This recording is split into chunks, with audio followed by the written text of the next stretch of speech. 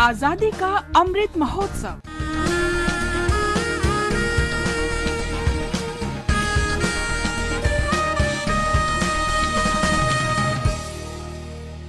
Azadi Ka Safar with AI on News. In today's episode, we remember freedom fighter Vasantdada Patil, who died on the 1st of March 1989.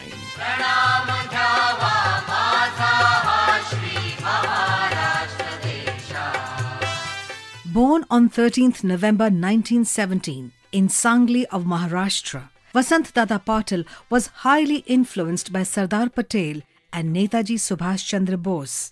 While he believed in the Gandhian philosophy of Satyagraha, he also believed that Satyagraha, morchas or people's movements alone would not fetch freedom.